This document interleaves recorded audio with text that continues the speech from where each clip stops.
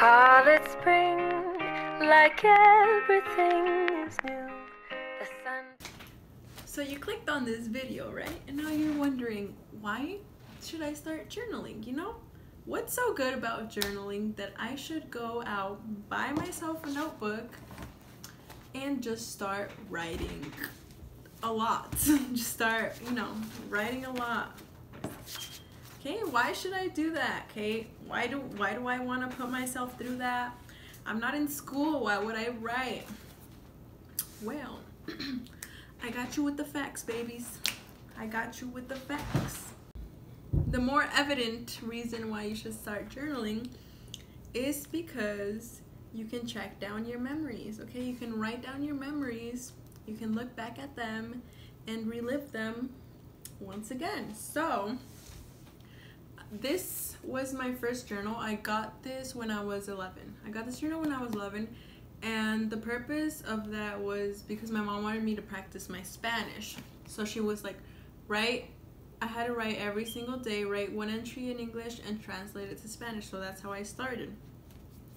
And then eventually I stopped writing in Spanish and would just fill up like 5 pages of me just writing about what happened in my day, what I was feeling, who I was crushing on. All the juice is in this. This was from 6th grade to 7th grade. And throughout those 2 years, those 2 school years, I moved from Oregon to Georgia, where I'm at now. So there's a lot. There's a lot going on in this notebook. And let me just give you an idea of what I mean when you can go back to a memory. Okay, let's choose. I can't look. I have a sticker of Harry. Okay. February 21st, 2013. The books I've read since Fablehaven are The Princess Diaries, The Frog Princess, Angus Thongs and Perfect Snogging, and now I'm reading Splendors and Glooms. What can I say? Sis was intelligent. Okay? She read. Oh my goodness. She read a lot. A lot. And then I would rate them. I would give them 5 stars. Look at that. Intelligent. Oh, March 9th, 2013. I found out a couple of weeks ago what, and then I said in Spanish, but platonic love means. It means someone you love, but you know he or she will never feel the same way about you, just like me and Taylor Lautner. What? Okay, so that's an example of you track down your memories and then you can go back to them and relive them again. Like, that is exciting. I don't know about y'all, but that is exciting. Like, look, I have a letter in this one. I'll block down the address, but I have a letter in this one from one of my AP teachers. Dear Kate, congratulations on making a 3 on your AP test. It was a privilege and pleasure being your teacher. Look, every memory. I forgot I even had this. Every memory is here. Wow.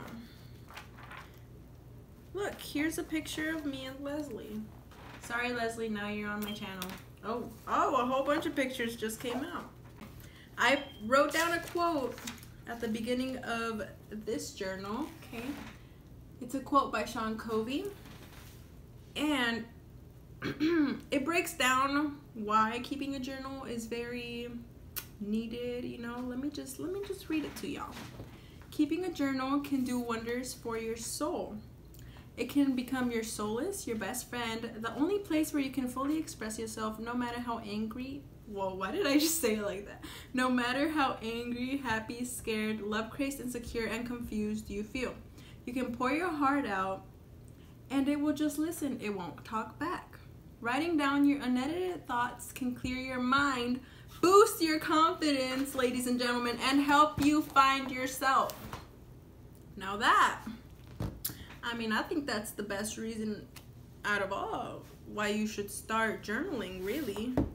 Also, it helps you become a better writer, not even gonna lie. Like, you start reading through your journals and you see there is a growth in vocabulary. Okay, there's less comma splices. I don't know. You just get better at it, you know? Here we go. It helps, what did I say?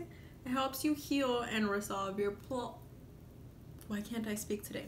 It helps you heal and resolve your problems, okay? Whenever I'd get mad, I used to get mad a lot, okay? So I would get mad, and instead of me, I don't know, lashing out, I would open my little notebook and I'd literally just, I'd rage write, you know? Rage writing, blah, blah, blah, blah. Whatever I needed to say, I would say it to my paper rather than say it to the person. Because when you're in the moment and you're mad in the moment, you can say things that can ruin a relationship, can say things that can just put you in a bad place because you're angry. You don't care what you're saying. You're just spouting whatever out nonsense, okay? So it's better if you just write it down. You get all those dark, I don't know, feelings out, all those very angry feelings. You calm yourself down, and then you go to the person. Now that you're calm, now that you've taken out all the bad salts, you can talk to the person calmly, you know? Okay, so it helps. Okay, not only that, but journals are like self-therapy, okay? Maybe you don't want to see a person. Maybe you don't want to tell anybody else about what you're going through, about your struggles, about your life. So you're telling yourself, but in written form. You get what I mean? Like, are you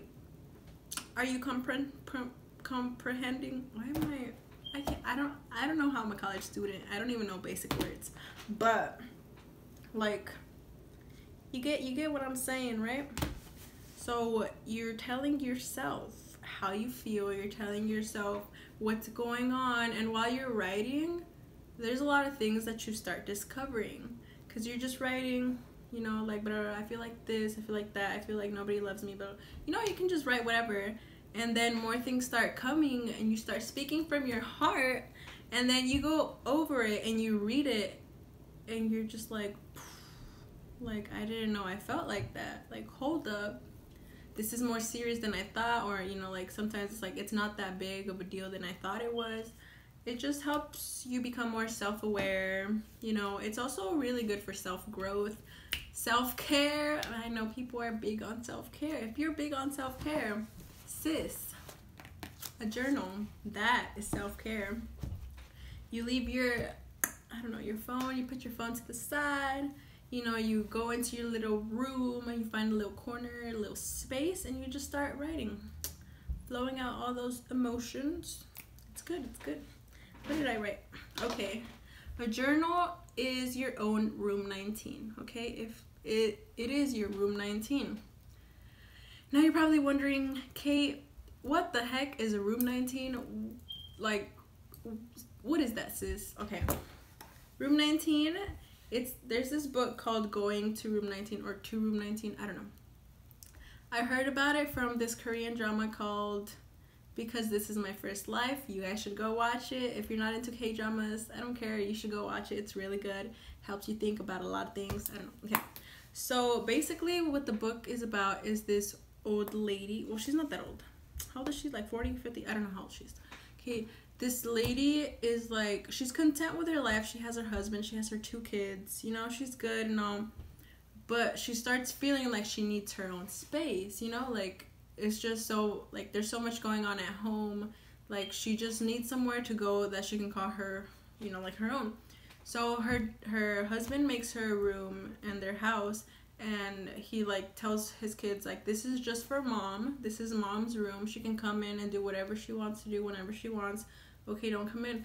But soon that room becomes just like another family room. Everyone's going inside and out of that room. So she's just like, okay, this room is no longer mine. So she rents a hotel room, room 19. And that becomes her own space. No one knows about her. Her husband doesn't know about it. Her kids, like, no one knows about this room 19. It's just her own. She didn't even do anything in that room. She would legit go into that room just so she could sit there and enjoy peace, enjoy the silence, not have to, I don't know, she just felt like she needed a room for herself just to like enjoy peace and quiet and be alone with her thoughts. Her husband then finds out about it, and he thinks that she's cheating on him, that she's having an affair. Now, this is where people get confused, because she wasn't having an affair. She was legit just in that room by herself doing nothing. But when her husband accuses her of having an affair, she says yes. She tells him that she has been cheating on him, that she has been having an affair. Now, that's really, like, I guess you could say controversial. It's very, like, weird, because you're like, why would you lie, and why would you, why would you say yes when you know for a fact that you never did anything? And that was because she rather him think that she used that room for something else, rather than him know about her room 19. Like, rather than him know that was her go-to safe place. Because if she had told people that was the place where she went to, be alone with her thoughts, like that was her own secret room, then it wouldn't be a secret room anymore. It would no longer be a room 19, because people would know about it. Yeah, I don't know if I'm explaining this well enough. Okay, that's what I'm saying. Your journal is your room 19. It's where you're alone in your thoughts. So nobody should be reading it. Nobody should be going through it. I don't know if you got nosy people in your house. You might want to hide your little journal. But, it's your own room 19. I hope I explained that. I don't know if I did. Also, I already talked about that. My last point is it becomes a routine. Like, it helps you build a routine for yourself. I have not been keeping up with my routine. The last time I wrote an entry was in July 2nd. It's July 12th? Yeah, it was 10 days ago. So, I'm not keeping up with it, but I will. Starting today, I will write every day. But when I did first get my journal, I would do an entry every single night or every morning. Like, it depends. But you build this routine of, okay, let me set some time apart so that I can write in my journal. Okay, it's 10 o'clock. I'm going to go to sleep, but let me write in my journal first and then go to bed. Or, the next day's a busy day. Or, you know what? I'm waking up. I'm going to write in my journal what I hope today will be like. And then at the end of the day, compare it. Like, was my day like this? Did it go better than you thought? Did it go worse than you thought?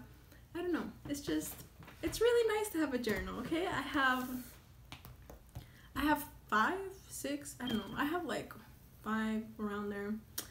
So yes, this is why you should start journaling. You can start today, you can start tomorrow, but the sooner the better, honestly. The sooner the better. And if you guys do start journaling, and if you guys like it, let me down. Let me know down below. Comment hey, I really like this journaling thing, And you don't always have to just write. You can really just doodle.